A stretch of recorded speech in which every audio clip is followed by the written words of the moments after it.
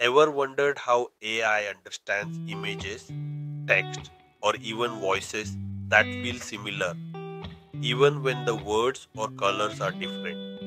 Let me show you. When AI sees a red apple or hears the word apple, it turns that info into numbers like coordinates. That's called a vector. Now imagine storing millions of such vectors. You need a smart system to search what's similar fast. That's a vector database. Let's try a demo.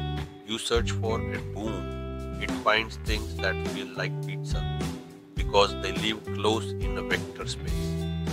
AI loves vector databases because they help retrieve meaningful info lightning fast from chat history, documents, or even images.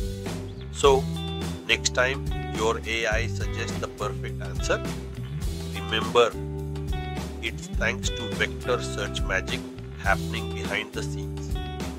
Hit like, share with a friend, and subscribe.